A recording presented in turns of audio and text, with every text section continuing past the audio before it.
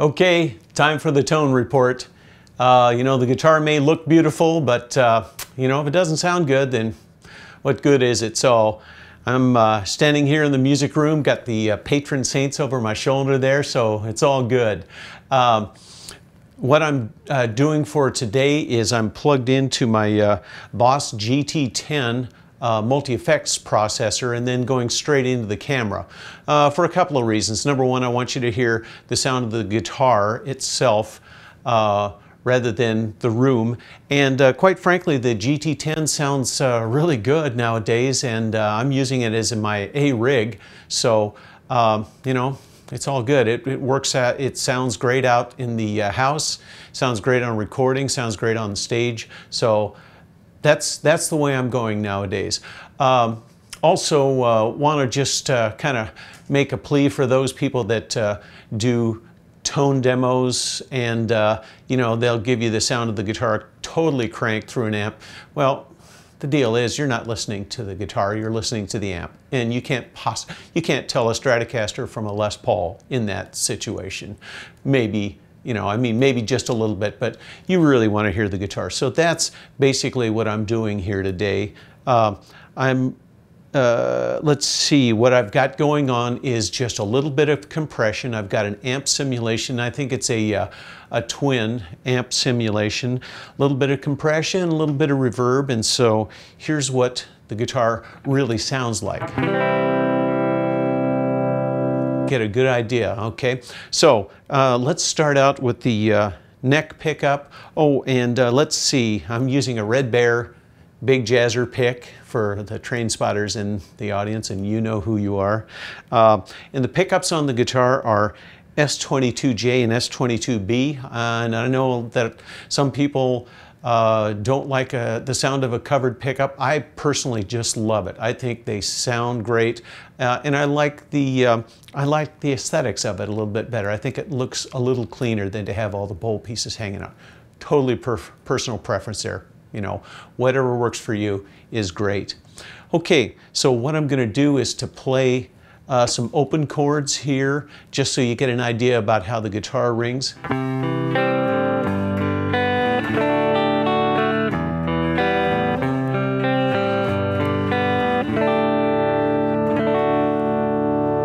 Again, that's neck pickup in humbucking position. I'm going to kick on a little chorus here so you get an idea.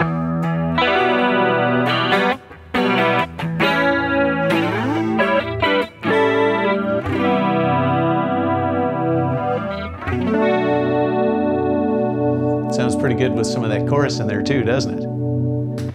Okay, let's move on and let's go to both pickups here. We'll play those open chords again so you get a comparison.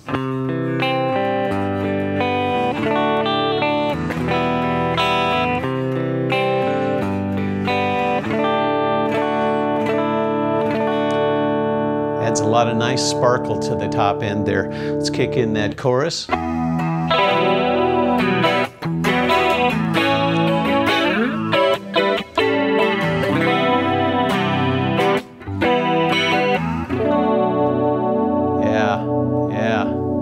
That works pretty well. Okay, let's go to the bridge pickup here.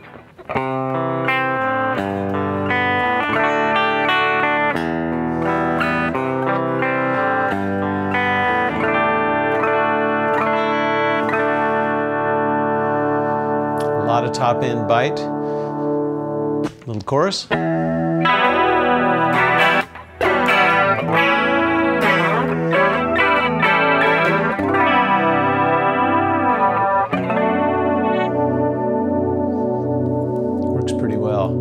Okay, let's go back and talk about the split coil sounds. Normally what happens on these guitars is that both pickups are in the humbucking position, but if you pull up on the tone control, then it splits, and so you've only got a single coil going on. So here is the neck pickup.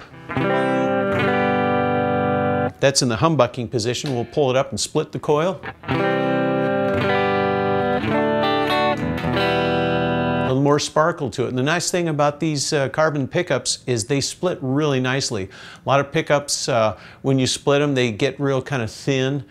These stay very robust. You get that top end sparkle, but They sound good. Okay, again to humbucker. And back to the split coil.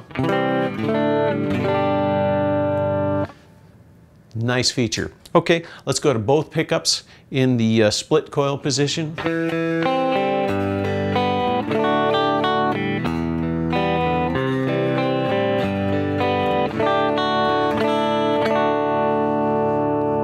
Some good top edge to that.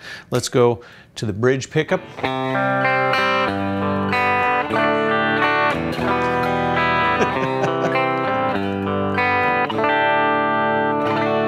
I just looked over here. One of my Stratocasters just gave me a dirty look when I did that.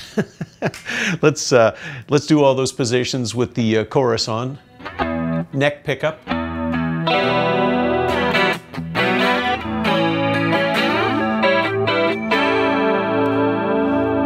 Both pickups.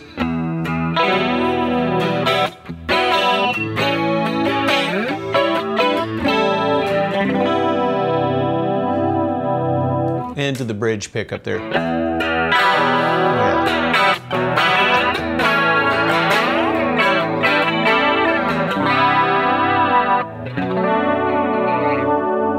And something that's kind of nice, I don't know if any other manufacturers do this, but Carvin certainly does, that when you are in the split pickup position and you have both pickups on, they become a humbucker. So that's really nice. It gives you a lot of different flexibility, a lot of different tone combinations. Okay, so let's go back to the humbucker on the neck and let's dirty it up a little bit here, give you some sounds that are more middle of the neck, a little more Hendrixy type stuff.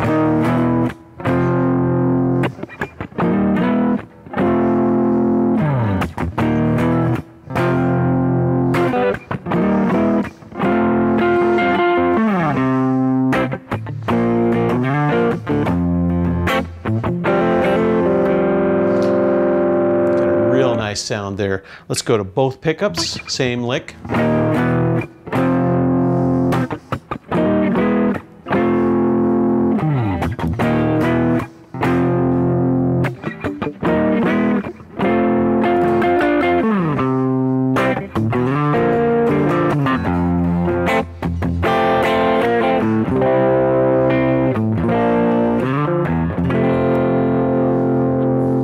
Some nice growl there.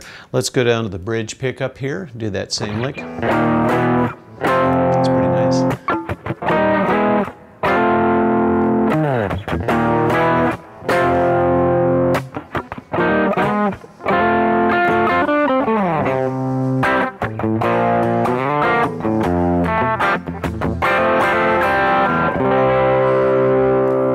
Very cool. And let's give you a little bit of chorus on that same thing.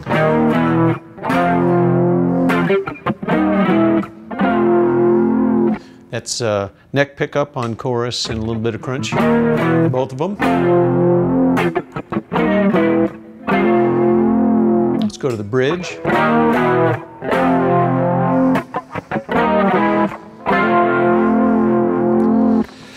Pretty darn good. Let's take that chorus off and let's do a couple of little single notes, single note solo-y lines like.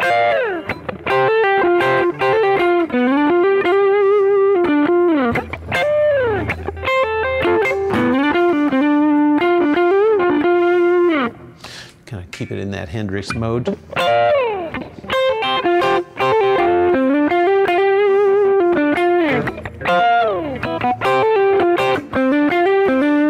That's both pickups. Let's go to the bridge.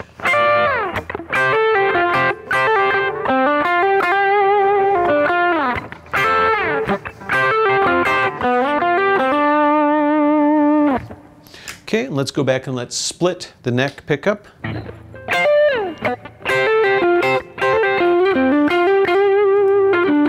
The Stratocaster just gave me a dirty look again. Let's go to both pickups.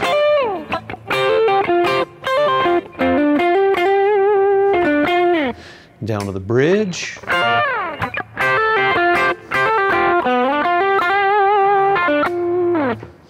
So that's running through pretty much all of the basic stuff there.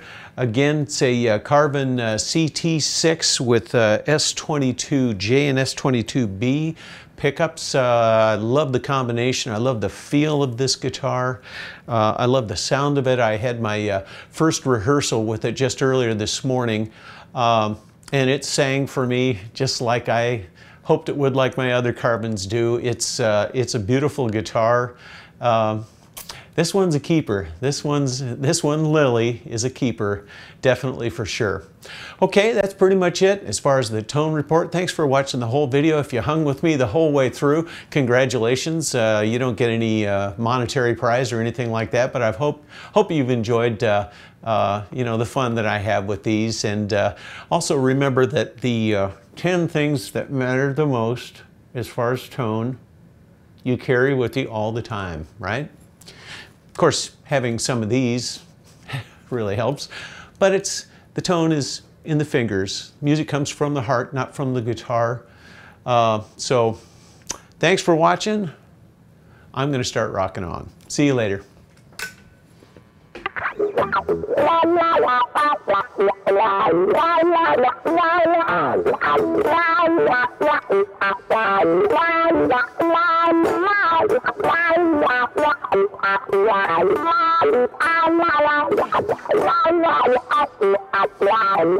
Wow.